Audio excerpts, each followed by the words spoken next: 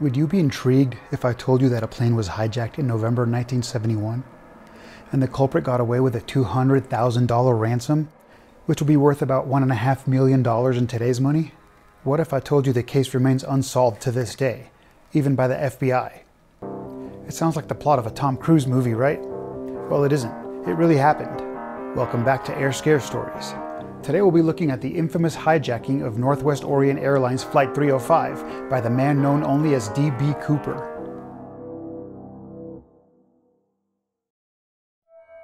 It's a beautiful Wednesday afternoon in Portland, Oregon, the day before Thanksgiving actually in 1971, and millions of Americans are making preparations for the long holiday weekend. For some, this means having to travel long distances to connect with friends and family. For others, Thanksgiving is just another workday with an annoyingly long commute. Northwest Orient Airlines recognizes this and is still running its routine passenger Flight 305, a short hop of about 35 minutes between Portland, Oregon and Seattle, Washington. Today's flight has 36 passengers, only a third of its usual capacity, and 6 crew members. The captain for today's flight is William Scott, assisted by First Officer William Ratachek and Flight Engineer Harold Anderson. By 2:50 p.m. local time, the plane takes off from Portland heading towards Seattle.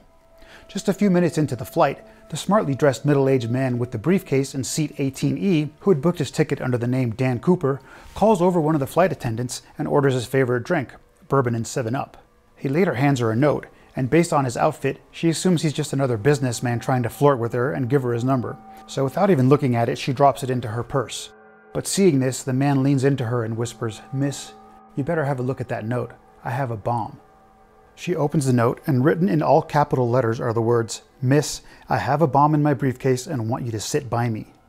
Realizing that he probably isn't joking, she does as it says and sits next to him. He opens the briefcase on his lap and shows her its contents, so she knows he's not playing games. In it, she could see red cylinders in 2 rows of 4, with wires attached to them along with a big cylindrical battery.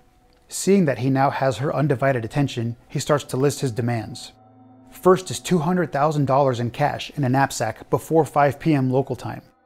Secondly, he wants 4 parachutes, 2 primary or front ones and 2 reserve or back ones. She nervously writes all this down and then goes up to the cockpit to tell the flight crew what's happening. As soon as she leaves her seat, the hijacker calls over another flight attendant and starts making more demands. He wants a refueling truck to meet them when they land in Seattle and that the plane's tanks be topped off. He tells this 22-year-old flight attendant named Tina Mucklow that he's willing to let the passengers go once the money and parachutes are brought on board. But he also expects everyone to stay in their seats until he's received everything he's asked for, and adds that he will not be taken alive. This seemingly unassuming middle-aged man, wearing a dark business suit with sunglasses, has suddenly put the fear of God into the cabin crew.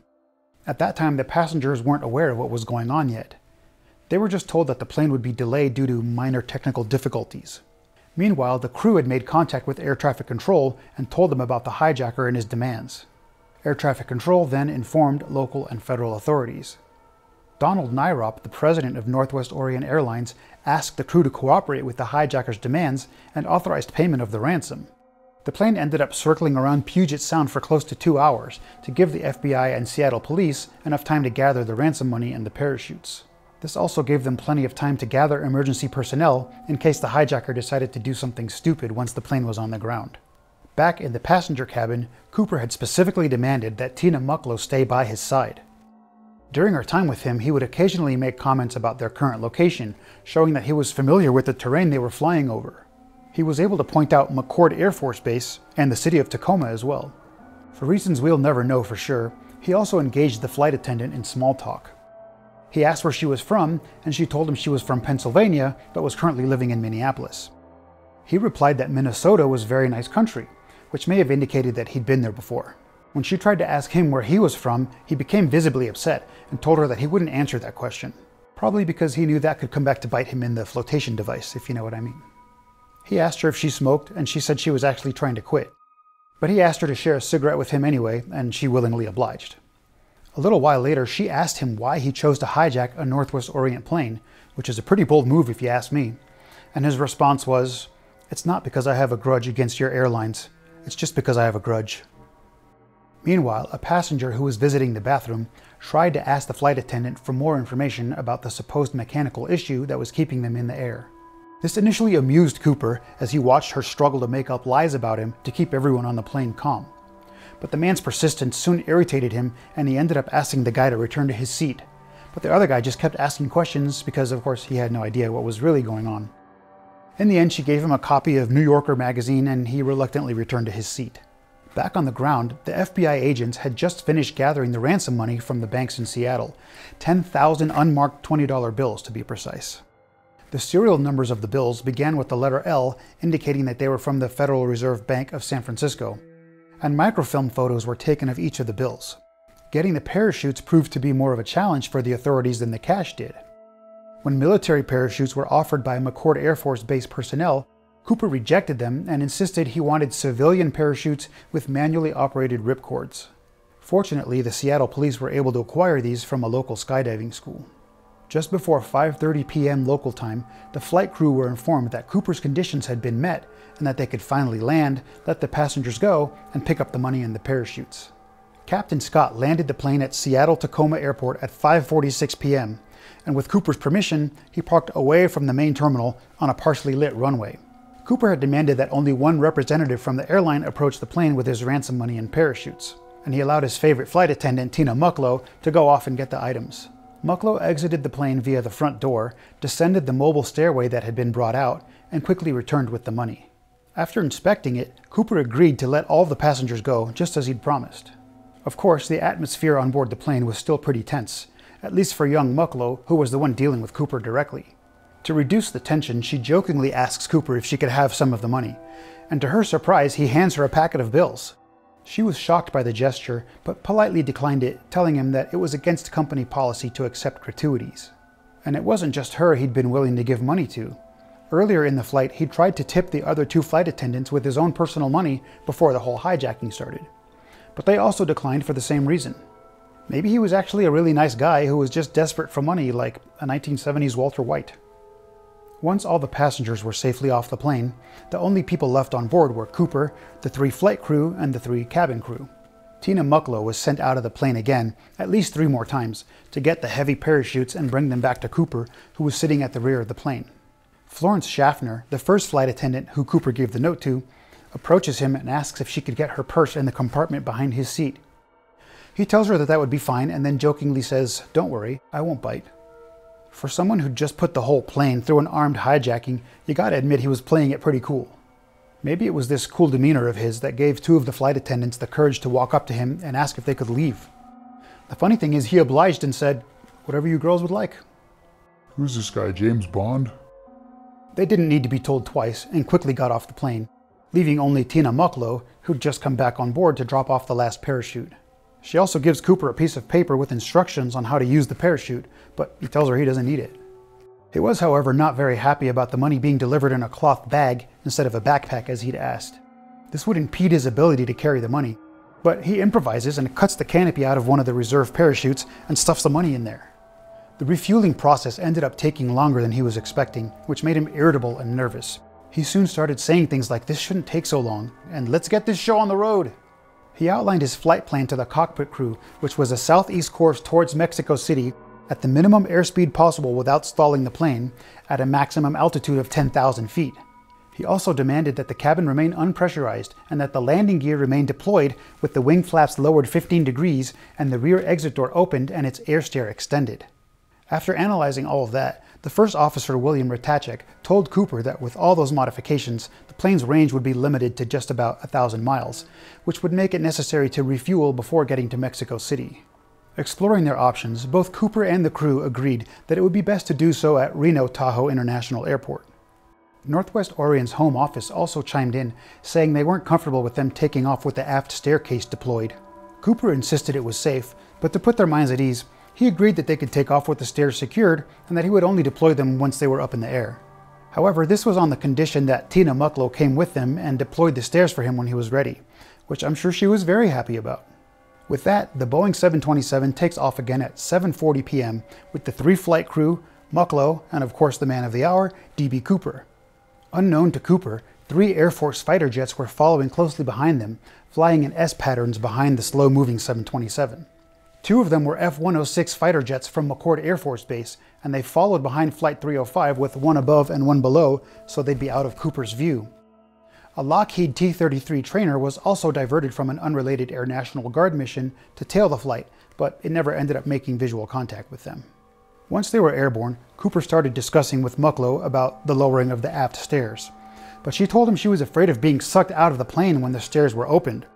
She told the flight crew this as well, and they suggested coming up to the cockpit to get an emergency rope and tying it to herself as a safety line.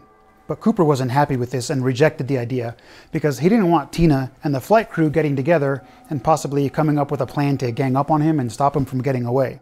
She kept expressing her fear of being sucked out, however, and at one point even asked that Cooper cut a cord from one of the spare parachutes to make a safety line for her. But in the end, he told her to just go up into the cockpit and that he would lower the aft stairs himself.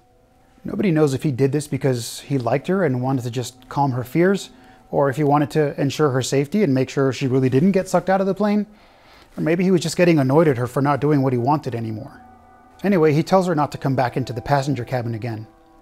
She begs him to take the bomb with him, and he gives her his word that he'll either disarm it or take it with him. So she goes up into the cockpit and closes the curtain partition behind her as he'd asked. Remember, this is way before the days of locked cockpit doors. As she moves further into the cockpit, she turns and takes a final look at the man who had kept her at his side for more than 6 hours. And she sees him standing in the aisle tying something around his waist, which she assumes is the ransom money. And that's the last time anyone ever sees him again.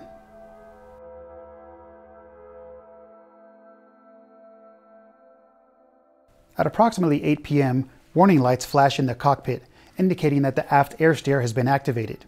The crew communicates through the intercom, asking Cooper if he needs help.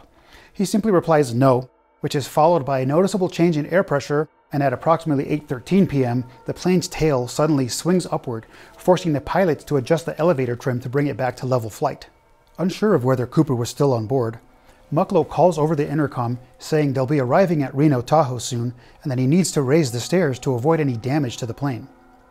She repeats this several times with no response, so they had no choice but to land the plane with the aft stairs still deployed. Waiting for them at Reno Tahoe International Airport are FBI agents, state troopers, sheriffs, deputies, and the Reno police. They initially didn't approach the plane when it landed out of fear that Cooper might set off the bomb. But the captain soon confirms that Cooper's no longer on board, and the FBI bomb squad enters the plane to make sure it's safe. After a 30-minute sweep, they confirm that it is, and the ordeal is finally over for the tired crew. Cooper had kept his word and didn't set the bomb off after all his conditions were met. So who was D.B. Cooper and what happened to him? The truth is, we don't really know. The only thing we do know about him is that he purchased his ticket under the name Dan Cooper. No personal items of his were recovered, except for the black clip-on tie he had on when he first boarded the plane, and 2 of the 4 parachutes which he left behind. Based on eyewitness reports, a couple of composite sketches were made of him. Lots of interviews were conducted in the hopes of identifying him or finding clues that could tell investigators who he was, but nothing substantial was ever learned. One of the first suspects police looked at was a local Oregon man named D.B. Cooper, who had a minor police record.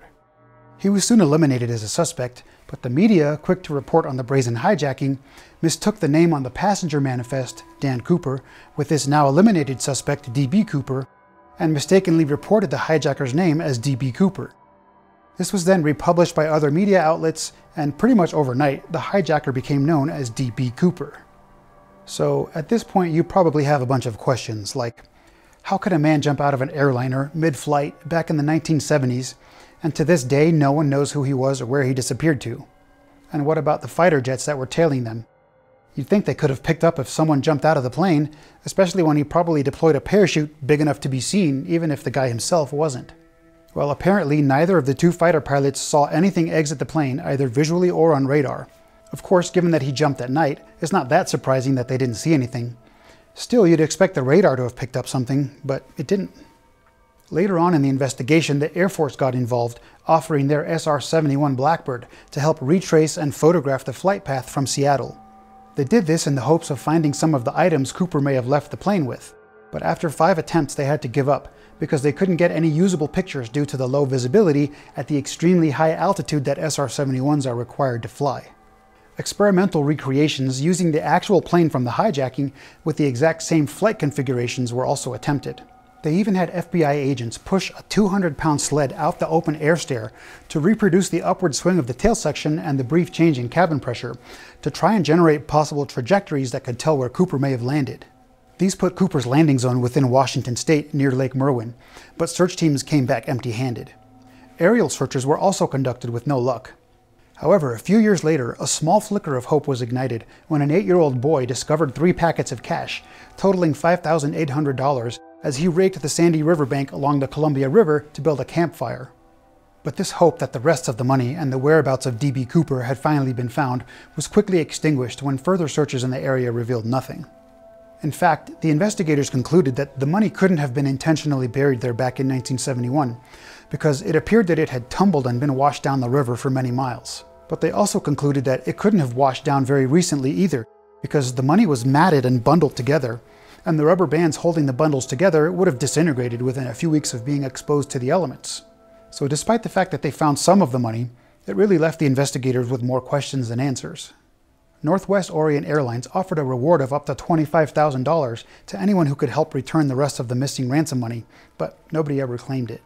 Though some people did try to take advantage of D.B. Cooper mania, like 2 guys who used counterfeit $20 bills printed with the Cooper serial numbers on them, which had previously been released to the public.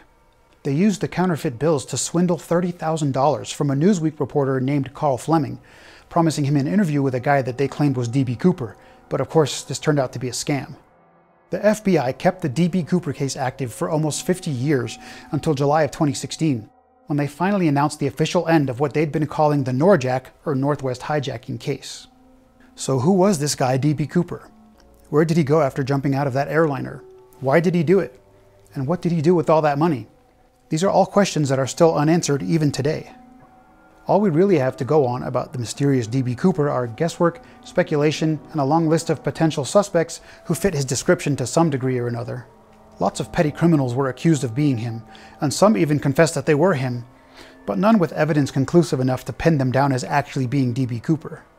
Some investigators think he never even survived the jump, because the poor weather on the night of the hijacking, along with the remoteness of the wilderness he jumped into, and his lack of any survival equipment would have made it almost impossible, even for an experienced paratrooper. Besides that, the fact that the ransom money never turned up anywhere, even decades after the hijacking, suggests that it was never spent, which could also mean he never survived to spend it. As with all incidents and accidents in aviation, changes are always adopted afterward to make sure they never happen again.